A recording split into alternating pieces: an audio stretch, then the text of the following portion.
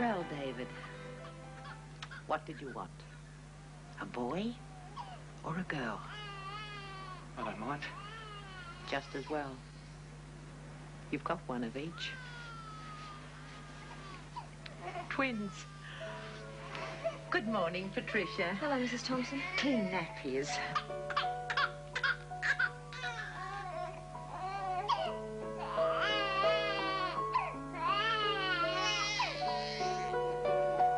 How can I look after a child by myself? I look after him until you get on your feet.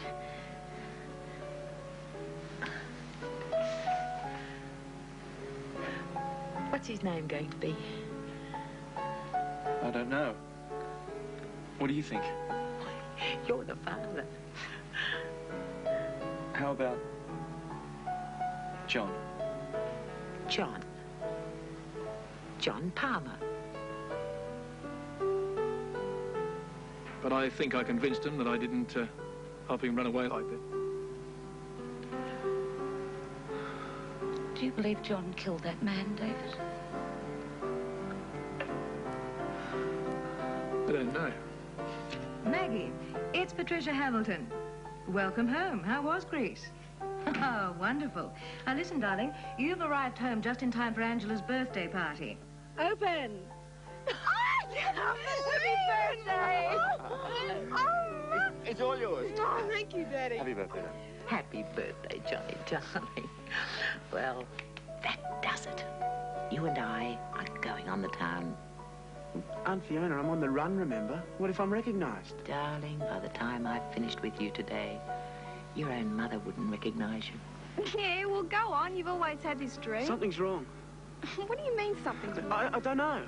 She's hurt. She mustn't die. She mustn't die.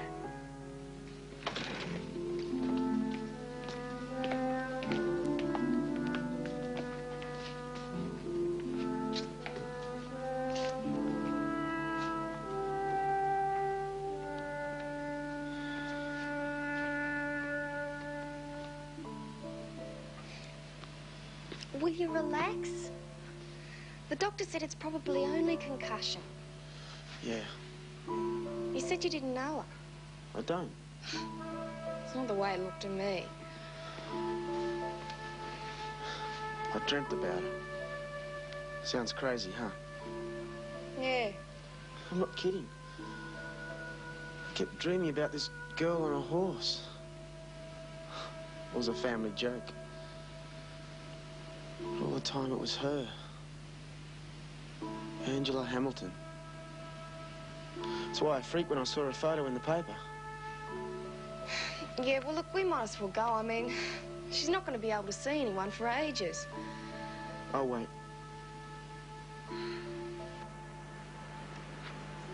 Hi. Hi. The doctor said you found me. Yeah. Your mother's on her way. The hospital phoned her. The horse. It's okay. Someone caught it. I don't know your name. Sorry. Scott. Scott Edwards. Lucky you came along. Yeah.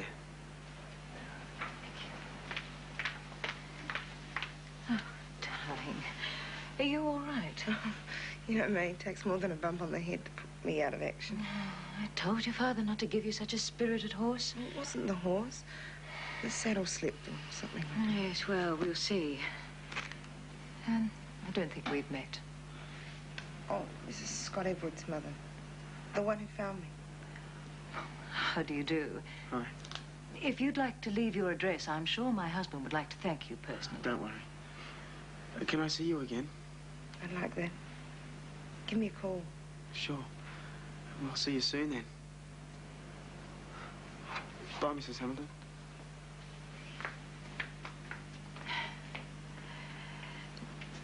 Darling, I can understand that you're very grateful to the boy, but I think it's wrong to encourage him like that. Well, you don't know anything about him, his background, where he's from.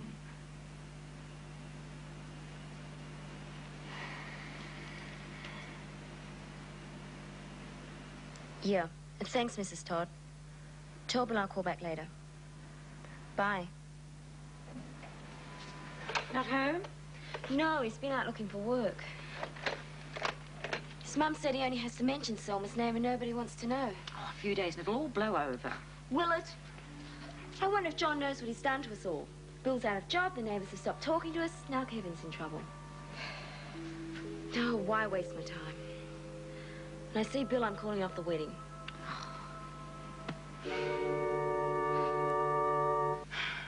Oh, where's that nurse? It's an hour since I asked her to see about a private room. It's all right. Oh, it's bad enough that they're keeping you here overnight. Didn't she say all the beds were full? Yeah, I asked her to check. Oh, God. You're not going to get a scrap of rest in here. Oh, I'll speak to the head of the hospital if necessary, but you're getting your own room.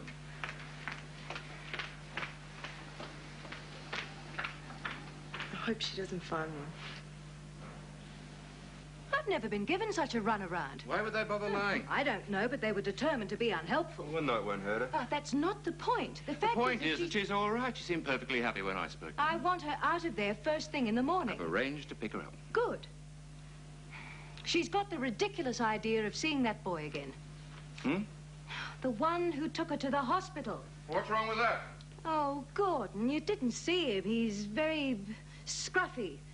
If either of you take his call, I want you to politely put him off. Oh, be fair, Patricia.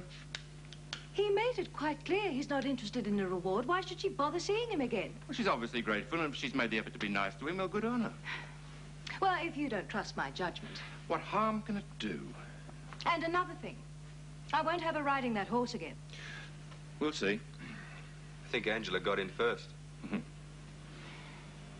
You always let her wrap you around her little finger. What a father's for?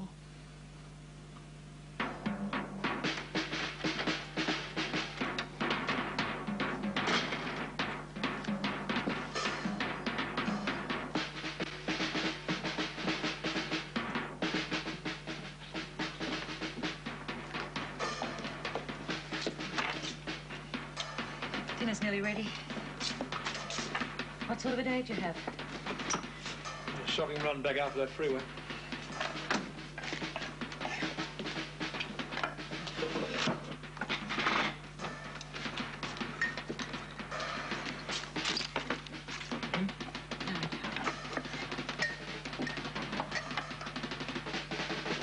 Oh, that's it. Let him go, love. The kids have been getting at him about John at school. These are much better at the depot. Well, look in on him, will you? Well, is there time before tea? It'll be a while yet.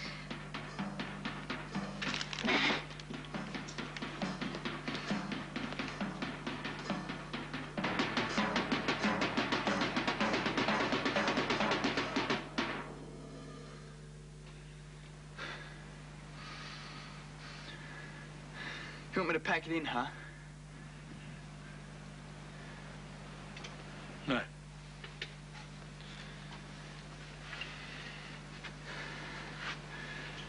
I thought you were going to bite my head off. Spoil my tea?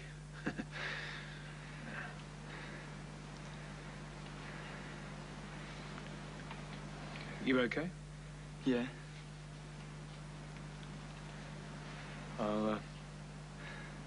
I'll leave you to it then.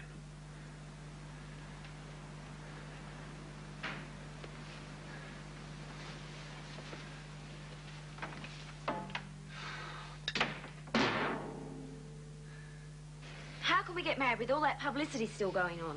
I hoped you'd cool down. That's why I didn't tell your father you'd changed your mind. Every crank in the area will be at the church gawking. Oh, I know it's not easy, love. But believe me, on the day, you'll only have eyes for Bill. You won't care who's hanging around the church making a nuisance of themselves. I'd like to think that, Mum, but how can I with all that publicity still going on? Gravy. The day I married your father, it was as hot as all get out. 102 in the shade, and half of Ararat were there. Plus all the truckies I knew from working in the cafe. They turned up to form a guard of honour we could have well done without. Didn't half have a go at me. Because they knew how I'd been after your dad since the first time I saw him. We're going to let him get away, huh? No fear. The hard part was getting him to notice me in the first place. Well, your dad wasn't like the other truckies when I first met him. Well, they were all as bold as brass and they'd cheek you as soon as look at you. But he was that serious and quiet I couldn't get 2 words out of him.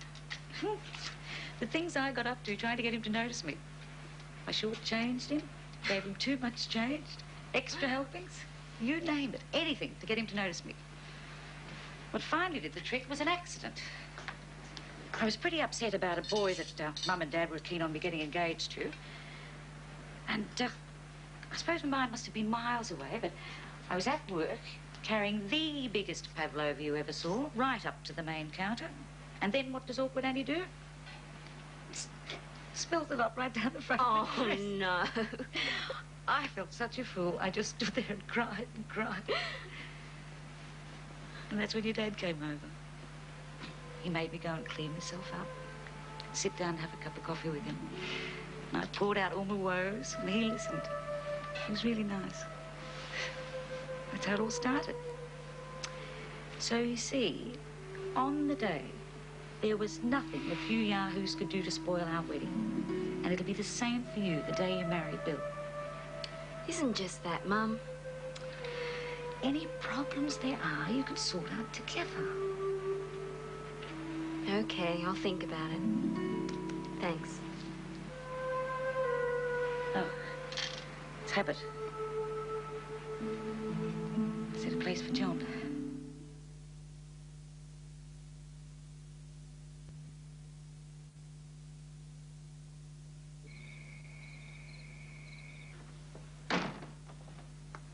Hi.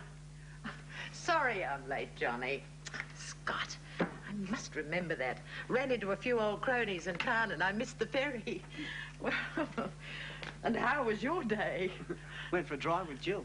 Oh, I'm glad you two hit it off. I hope that old bomber purse didn't break down. No, in fact, it came in very handy. Sorry about the mess. The girl fell off a horse and we took her to hospital. That's not the most interesting part, though. Oh, what? I've been talking to Jill about her in the morning. The picture's in the paper. Fancy that. Oh, I'll show you. Her name's Angela Hamilton. That's her. She's asked me to call her. I don't want you calling her. I don't want you to have anything to do with her. You don't know her?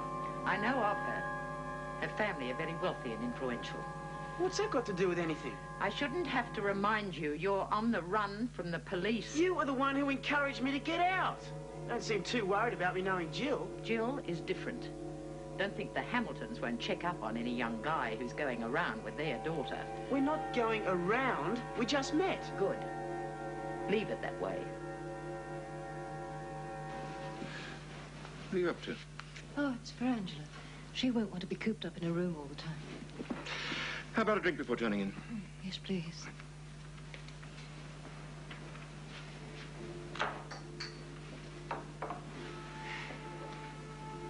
I was furious with her by the time I got to the hospital. But when they rang and told me that she'd had an accident, I thought I was going to faint.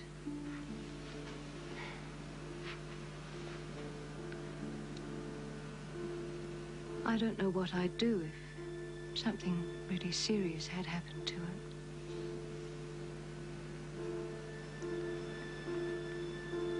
I've got a couple of letters to write. I think I'll take this up to my room. Get on with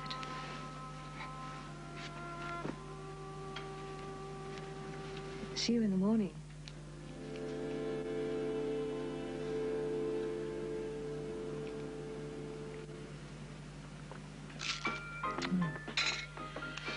Scott's still asleep?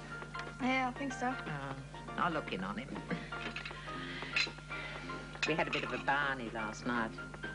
You know, about that Hamilton girl. I'd like to get it all sorted out before I go out. Watch it, Charlie.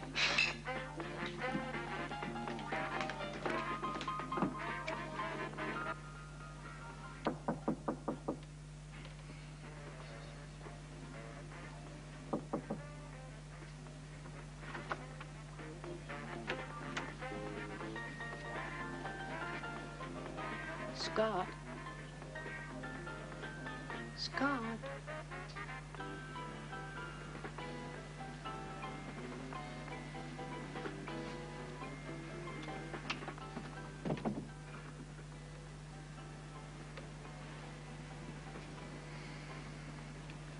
Oh, I hope you realise the trouble you've caused, young lady. I'm going to be late getting into town, huh? I'll drop you off on the way to the office. Oh, good. I'll get ready now. There goes the best part of an hour. I'd like you to collect Angela's horse from the man who caught it and give him that small thank you. Gordon, I meant what I said about that horse. It threw her once, it could happen again. Don't blame the horse for having good taste. I told you it was my fault. We'll argue about it when the horse is back. I'll send young Jeff. There's a lunch at the... I asked you to handle it. How long have I got? Well, there's some work I can do here, but no later than 11. Fine. Too bad about your lunch. You might have had to have put in a decent day's work for a change. I'll tell you all about it. Hello. Can I speak to Angela Hamilton, please? I'll see if she's well enough to come to the phone. It's one of your gentleman friends. Nick-off?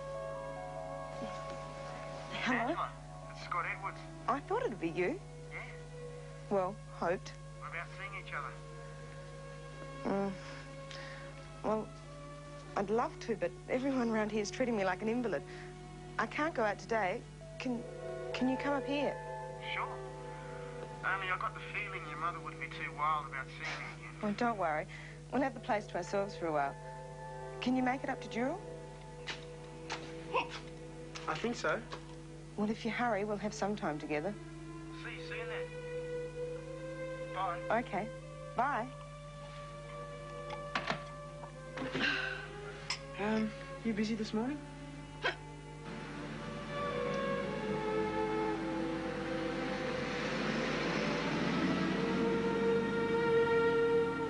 Thanks, Jill. I'll get a bus back. If the owner asks... I won't lie to her. Maybe she won't ask. Yeah, well, I'll leave you to it then, eh? See ya.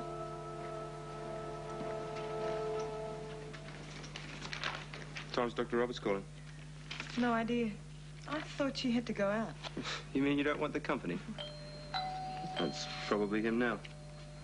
I doubt it. Is it one of your other friends? Hi, I'm Scott Edwards. Angela's expecting me. I see. Hi. Hi. Bringing them into the house I know now. him. He's just my brother. Thanks for the introduction. Wayne, like a drink? No, thanks. What line of business are you in, Scott? I'm on holidays. What do you do when you're not on holidays? Well, the last job I had fell through, so I'm looking for a new one. Oh, what was your last Scott job? found me when I fell off the horse. Ah, so this is the guy. The Hamilton family will be forever in your debt. Forget it. And what brings you over here today? I invited him. I think we might be more comfortable by the pool. Sorry, where did you say you were from? I didn't. I think we will go to the pool. On our own. Don't you have an errand to run? The horse, remember? I suppose I should be trotting along. We must have a good long chat some other time. Behave yourselves while I'm away.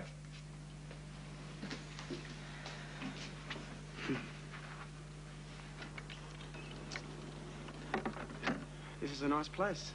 Don't worry about Wayne. He tends to give everybody the third degree. Doesn't matter. Anyway, we should have the place to ourselves for a little while. Good. So, how are you? Not too bad. The odd bruise. You really gave me a scare yesterday. I've been riding since I was 6. The one thing I know is how to fall off a horse. Maybe we could go riding sometime. Yeah. I mean, that is if my mother doesn't mind. She has a thing about horses. I'm not really used to this. What are you used to? Don't worry. I'm not trying to pump you. We can talk about whatever you want to talk about. Well, let's start with you. Okay. What do you want to know? Hi yourself. Thanks for tidying up. How'd the bank manager go? He always did like my legs. I got a cash advance. How else do you suppose I got all this? Wow. Where's Scott? Oh, he's out. He got me to drop him off somewhere. Where? Not that girl's again. Not the Hamiltons. What's wrong with that? Everything. Just everything. Oh, that's amazing. And your birthday's on the 14th, too. Well, what time were you born? I don't know. Well, my aunt might know. What's she like? Well, I guess she's not like any other aunt. She's fantastic. You'd have to see her to believe her. Can I? Meet her? I don't see why not. It'd be nice. Besides, I'd like to see you again. You never get any peace around here. We could find somewhere quieter. See what I mean? That'll be the doctor. When can I see you again? Sooner the better. Tomorrow? Yeah. Can I get out that way? Mm.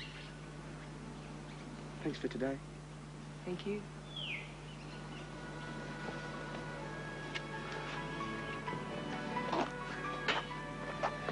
I'll call you in the morning.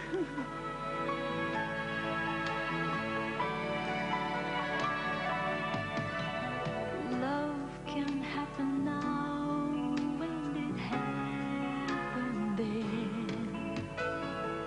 Wondered at the time what love really meant. When it came from nowhere. When it came, it altered my life. Sons and daughters, love and laughter, tears and sadness and happiness. We will find out our sons and daughters are what we too were once survived.